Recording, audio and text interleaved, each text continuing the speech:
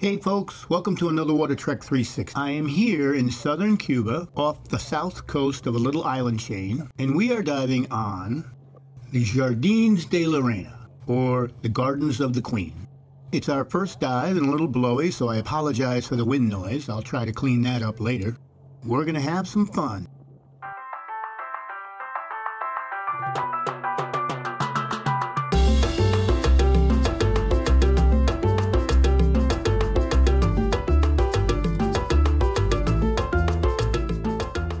If you've seen any of my previous videos, you know I've been excited about diving in Cuba, specifically at the Jardines de la Reina, the Gardens of the Queen. I have several videos in the works outlining roughly 20 dive sites there, as well as the liveaboard used for this trip, and an additional video highlighting the 3 days spent in Havana for those interested. For those who are unfamiliar with the Jardines de la Reina, it is a region that for years has been touted as one of the premier dive sites in the Western Hemisphere. Situated off the southern coast of Cuba in the Caribbean, the Gardens of the Queens consist of a vast area with countless islands, reefs, beaches, and flats, forming a large archipelago of about 200 kilometers or 125 miles in length. It encloses the Gulf of Ana Maria, a shallow bay, roughly 10,000 square kilometers or 3,900 square miles, with an average depth less than 40 feet, 12 to 13 meters. The myriad of islands and mangrove forests makes for a unique ecosystem. It is remote, some 60 miles out from our departure port of Júcar on the southern coast of Cuba. Please pardon my mispronunciation of Júcar in some of the clips. It is roughly a 5.5 to 6 hour boat ride. We left at night and arrived for our daily dose of 4 dives per day, with 2 on the last day. As you may have imagined, my expectations for this trip were high. There were highlights, lots of reef sharks, nurse sharks, turtles, rays, giant grouper, and some colorful fish, but not as many as anticipated, except for the sharks.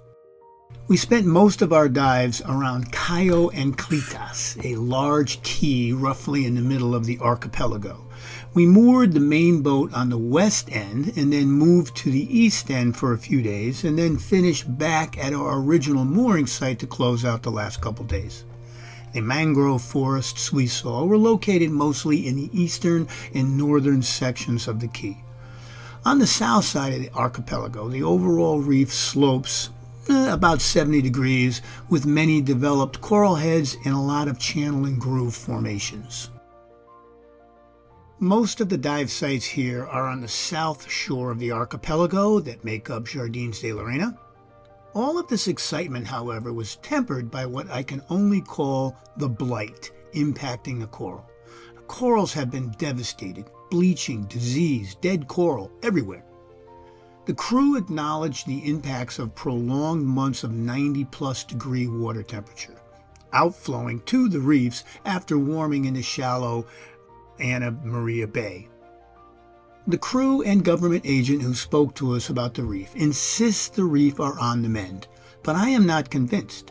Rising global water temperatures are not going away. While colder months have dropped the temperature back to roughly 83, 84 degrees, which is what we had during our mid-November trip, these higher temperature cycles will only come back when summer returns in March and April. You can see in this video examples of the impact. This was not just 1 or 2 reefs, it was basically all, including deeper reefs as well as the shallow ones. And it's not just the hard corals. Sea fans and gorgonians were impacted too. This is not a Cuban problem. Marine warming has accelerated in the past few years. 2022 and 2023 were particularly bad. The entire Caribbean highlights that issue. If you look at the NOAA surface temperature charts, you can clearly see the extreme increase in temperature impacting the corals. This animation I am running in reverse shows surface temperatures starting November 28, 2023 and going back to August 30th, of 2023. July and August were brutal. All underwater video was shot with an iPhone 14 Pro. These next few clips of giant pillar coral, for me, most clearly highlight the devastation.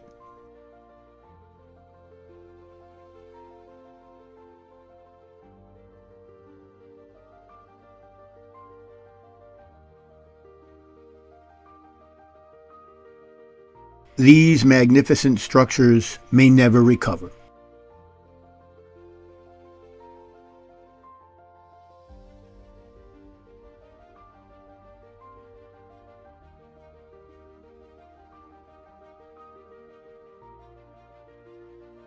I was able to find data on water temperatures at the Jardines de la Reina from a study published in 2018.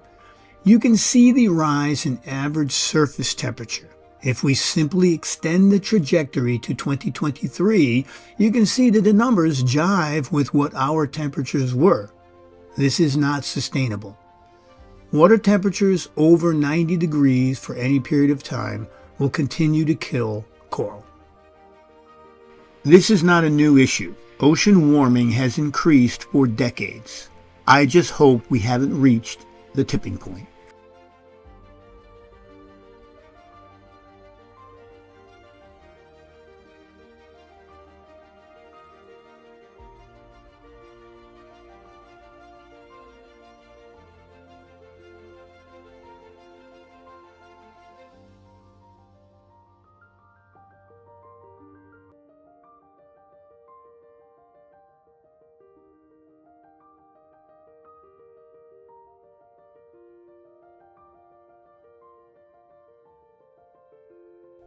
We were told by the government agent that they only allow roughly 1,120 people per year to dive in the national park. That number doesn't seem to jive for me. We had 28 divers on our boat and saw 2 other dive boats out there. Maybe not as big as ours, but possibly the same number of divers between the two. That's 56 divers during our week alone. My understanding is that they do limit diving in September and October, but that still leaves 10 months, roughly 44 weeks, which means they'd have to limit it to 25 divers per week. They must have meant for that one single liveaboard, not in total. I'm trying to show the impact to as many different corals as I possibly can. I'm not trying to distress you, but I'm just trying to document. I'm not a marine biologist, but keep an eye on the damaged coral. You'll see plenty of them that appear to display signs of black, white, red, and yellow band diseases, dark spots, white plague, bleaching, ciliate infection, and the sea fans show signs of aspergillosis.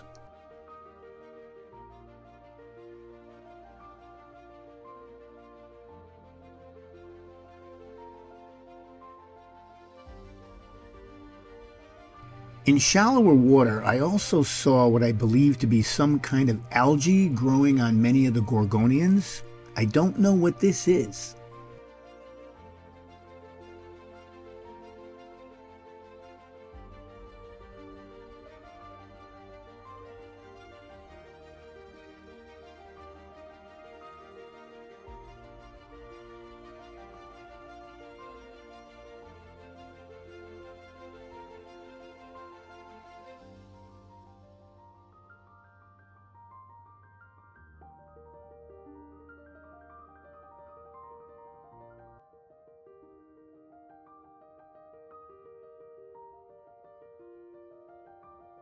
I am not trying to dissuade anyone from visiting Jardines de la Reina, nor am I bashing Cuba for the situation. The boat and crew were wonderful and helpful and very pleasant. The Cuban Fisheries Department is trying to protect this unique ecosystem.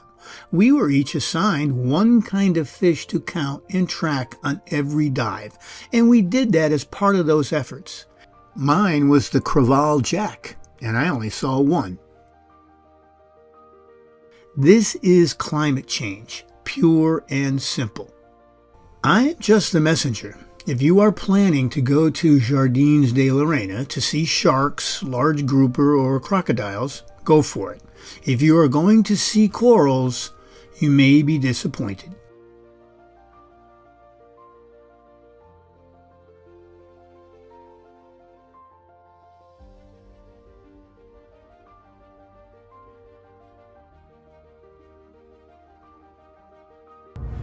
So we're on our way back to Curacao. This is day 7. We've done 20 dives. 2 were aborted due to weather. This has been quite the experience. I came to what I believed was going to be the most beautiful and pristine reef I have ever seen. Jardines de la Reina, Gardens of the Queen. That was my fault. My expectations were super high. Mother Nature has changed some of that, according to the dive masters and some of the people we've talked to in the marine biology for Cuba, that the water temperature in this area had reached 90 and sustained for several months, almost half a year, which has bleached and damaged many of the reef systems, including sea fans, multiple corals, and it's unfortunate and very distressing. So climate change is real. It's something we need to think about addressing more quickly if it's not already too late. But a beautiful, I can absolutely see this would be an incredible, beautiful place. The reef damage is significant. I saw quite a bit of wildlife, a lot of sharks, but the coral damage is significant. I spent a lot of time taking video of the coral specifically so that I can hopefully send this off to places like Woods Hole for them to further their research, knowing that they had been here in 2016 documenting the reef systems. So it was a wonderful excursion and I loved it, but the health of the reef is something to be concerned about.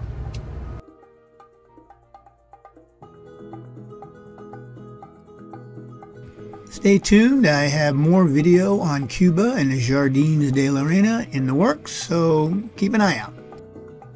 Remember, my friends, go explore, get wet.